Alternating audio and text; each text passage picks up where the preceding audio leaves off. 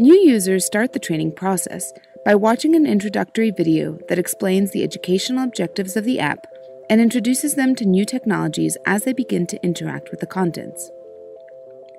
Most users have never interacted with a computer, let alone a tablet device, so this introductory video is a very important first step in breaking technological barriers, allowing users to feel more comfortable using this kind of technology. Once they view the video, they register their personal information in the system, take a profile photo, and then fill out a baseline survey. Registered users can re-enter whenever they like by simply inputting their ID number.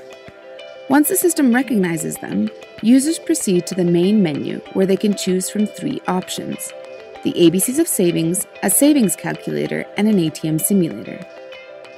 The ABCs of savings provides financial education using easy-to-remember rules of thumb, interactive games, and short exercises. By integrating audiovisual tools, the information is presented in a way that engages users, motivating them to continue through the training process.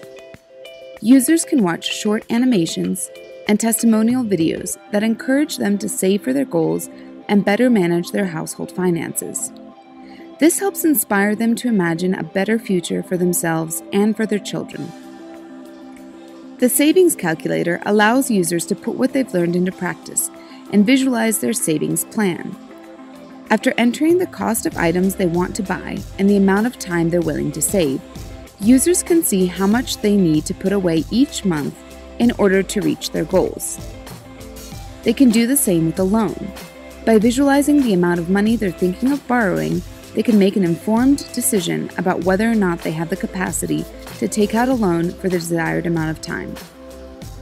Using the ATM simulator, participants can better understand the layout and functionality of an ATM. They learn to make withdrawals and consult their account balance, and are also informed about their financial rights and obligations. They can practice as much as they like, gaining confidence in accessing their money and using technology. This feature is particularly important in Colombia, where more than 2 million women depend on cash transfers which they receive from the government into a bank account. To access their funds, recipients must use an ATM, but are allowed only a limited number of free transactions per month.